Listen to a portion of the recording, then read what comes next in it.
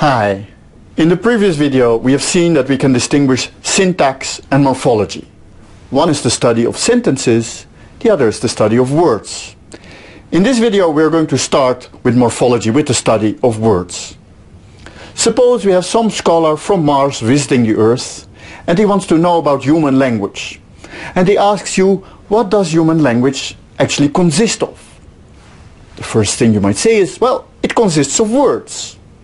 That seems very trivial even. We have a sentence, the sun is shining, that's 4 words. The sun is shining. But the next question your Martian may ask you is, how do you know? Why is sun a word? Why isn't the sun a word? Why isn't sun is a word or nis a word? It seems trivial, but think about it. Maybe stop the video and think about it. What makes the sun is and shining 4 words? Okay, here are 3 criteria you might have thought of. The first criterion is, words are those things which occur between spaces. You may have thought of that. So we write a sentence like, the sun is shining, we put spaces between the sun is shining, gives us 4 words. Trivial, very easy.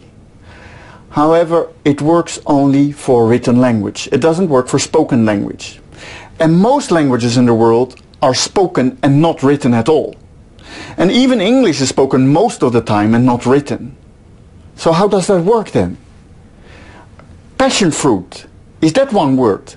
When we write it, we put a space there. Does it make it into 1 word in English? Ice cream, same question. So we may need a second criterion, meaning. 1 word is 1 concept. Passion fruit is 1 thing. Passion fruit is not about feeling passion and then eating a fruit. It's 1 thing, a passion fruit. It's 1 concept. But that leaves us with the question, what does it mean to say 1 concept? What's that? And that's not very trivial either. So there's a third criterion, which is about pronunciation. We cannot just really interrupt the word passion fruit. We pronounce it together as 1 word. That's what we call prosody, the way in which we pronounce words and sentences together. So this prosodic criterion maybe gives us an idea of saying passion fruit is 1 word. Although, of course, I can say passion fruit, and I have some space even right in between pass and pass and shin definitely are not 2 different words. So we have 3 criteria, and they don't really work, each one of them. And actually linguists are still quarreling about what is the right definition of a word. But for us, we're going to just make do. So these 3 criteria, that's what we're going to use. So, words are hard to define, and at the same time we know a word whenever we see one or hear one. Take for example an English word like uncovering. That consists of 3 parts. There's a base, cover. We call it a base because cover is an independent word in its own right. We can say I cover you, something like that. And there's 2 additions, an and ing. These are not words in their own right. You cannot use them independently from some other word. You cannot say I'm very un or I'm inging. These things which are not independent are called affixes. As a matter of fact, an is called a prefix. Things occurring before the base are called prefixes. And ing is called a suffix. Things after the base are called suffixes. All of these bits, the base and the affixes, are called morphemes. Different languages use morphemes, the system of putting morphemes together, to different degrees. And that turns out to be very useful for classifying languages.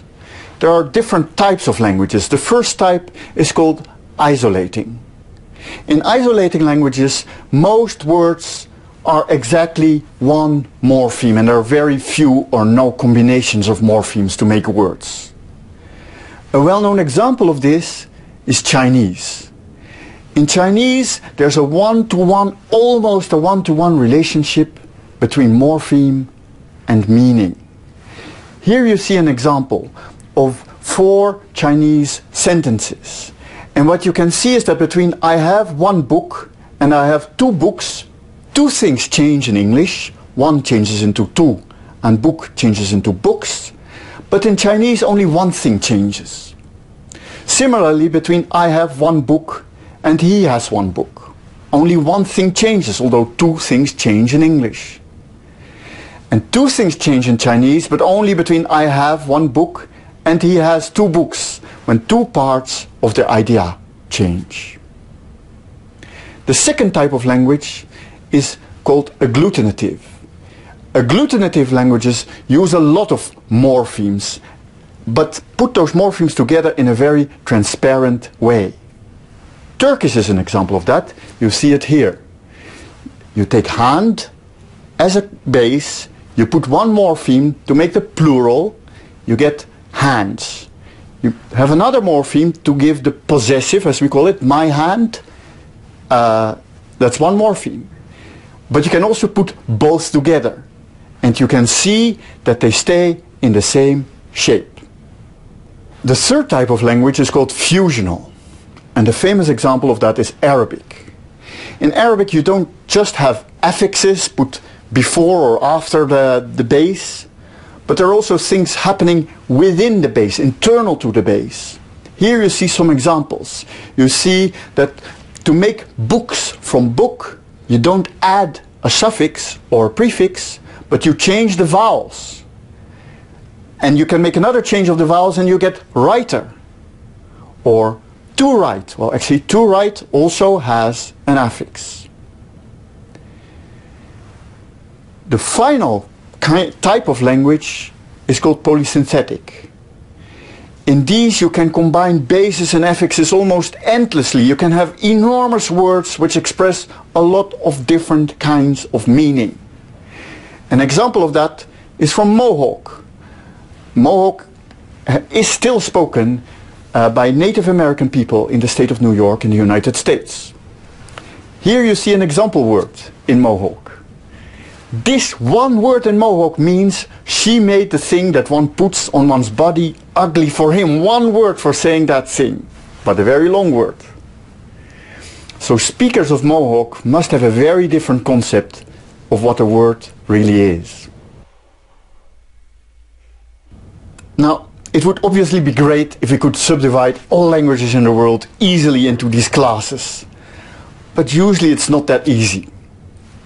English, for example, seems to be somewhere in between fusional and isolating languages, and actually also has something of an agglutinative language. It's a bit agglutinative. We have seen that it has words like uncovering, so it has prefixes, suffixes, it has affixes. But it doesn't have very many, and in that respect it's also isolating. And it's even a little bit fusional because it has words like sing, sang, sung. We change the time and we change the vowel, just like in Arabic. In summary, we have seen that we can distinguish 4 types of languages. And we can do this according to their morphology, the way in which they treat morphemes. And this gives us isolating, fusional, agglutinative and polysynthetic languages.